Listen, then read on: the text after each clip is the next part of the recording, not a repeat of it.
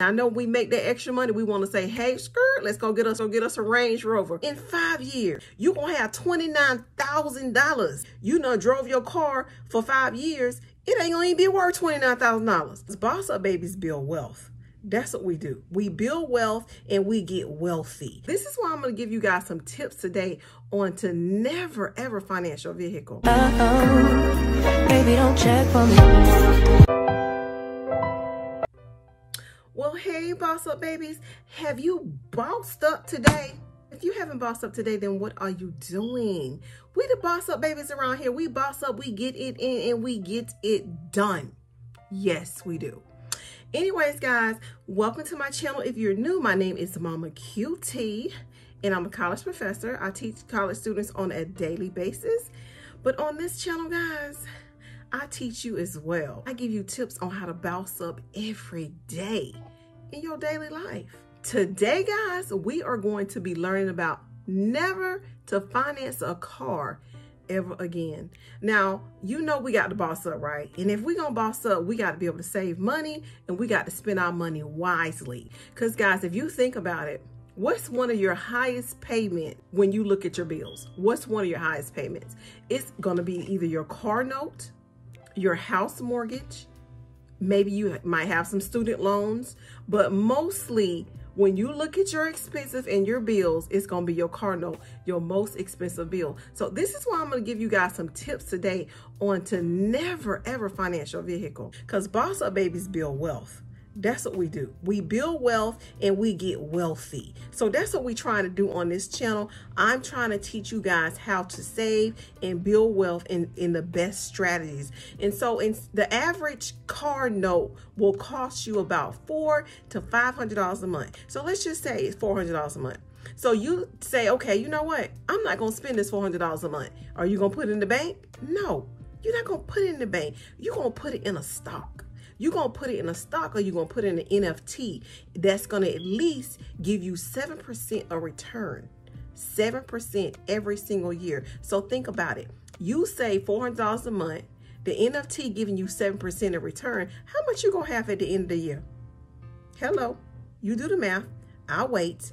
Exactly. You're going to have $5,389 at the end of the year.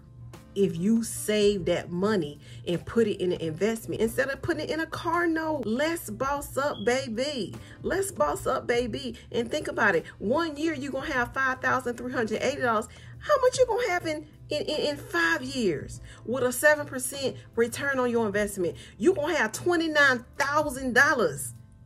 And you know by the time you done drove your car for 5 years, it ain't going to be worth $29,000. It's going to be worth way less than that, because y'all already know cars depreciate. They depreciate in value every single year by at least 20 to 30%. So if you bought your car for $40,000, your car going to depreciate $8,000 in 1 year. So it's not even worth financing your car, especially not a new one. So let's get into these tips. So guys, the #1 reason why you should stop financing your cars is because depreciation. Your car is going to depreciate at least 20 to 30% every single year. Yes, it will. For instance, if you purchase a car for $40,000, in 1 year, that car is going to depreciate at least by $8,000. That's about 20%. And so instead of your car being worth $40,000, your car ain't going to be worth but nothing but $32,000.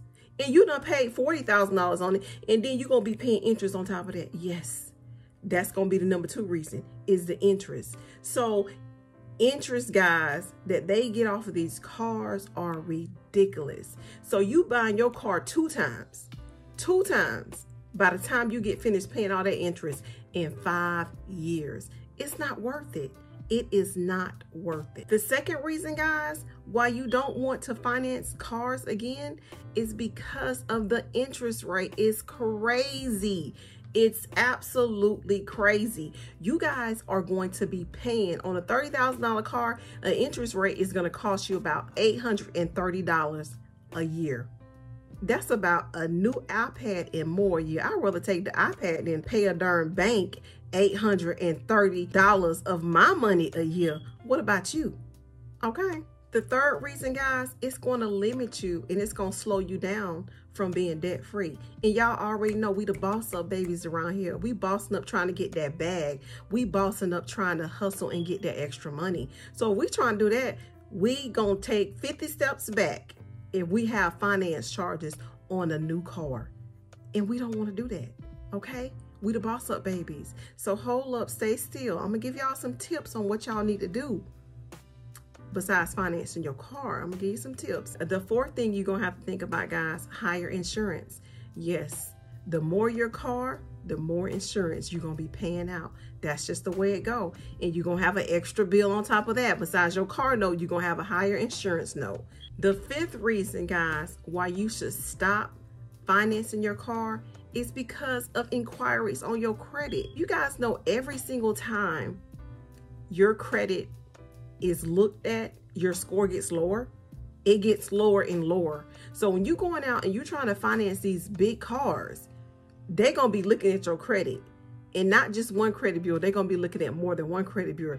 And that lowers and lowers your credit score.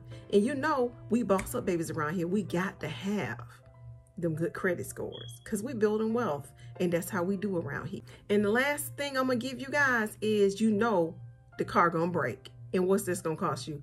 More repairs, right? So you already gonna be paying your car note, you already gonna be paying car insurance, and then you got to pay repairs. Brand new cars break down, guys. Yes, they do.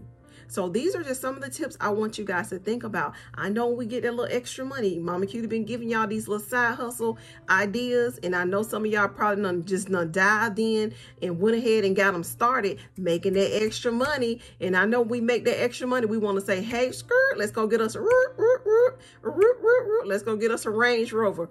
Let's go get us a Benz. Let's go get us a Tesla. Y'all know how it is. Mama Cutie been giving y'all out these good tips on these side hustles, and I know my boss up babies done got up on these side hustles. They making that extra moolah, and when you make that extra moolah, you like, whoa, yeah, let's go get that Range Rover. But hey, hold up, that ain't how we boss up. We boss up by putting our money in investments and making it grow and making it get bigger, because we the boss up babies, and that's what we do. We do that around here. Okay, guys, I'm going to give you some final tips on what you can do. As you know, sometimes, guys, we do have to finance things. We do have to finance cars, because I understand everybody just don't have cash. But if you got cash, guys, to buy your car cash. And don't try to go buy the most expensive car over there.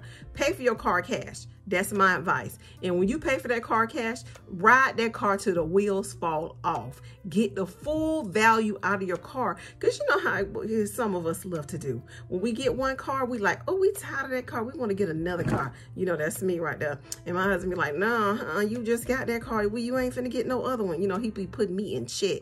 So, you know, I got to come put my boss up babies in check. Ride that car till the wheels fall off. You hear me? You're here. You're her. You're her. That's what you're supposed to be doing. And you save. And another thing is I want you guys to do is, instead of trying to go pick the most expensive car on the lot just because of the name brand, don't do that. Don't worry about that.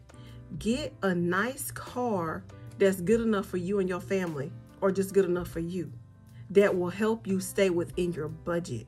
Don't worry about all the luxury now. Worry about the luxury later, because right now we're building wealth. We're going to take that money that you would be paying more and put it in an investment and build wealth. And once we build wealth, guys, that's when you really a boss up, baby, when you building that wealth. Until then, I want y'all to stay bossed up and stay prayed up.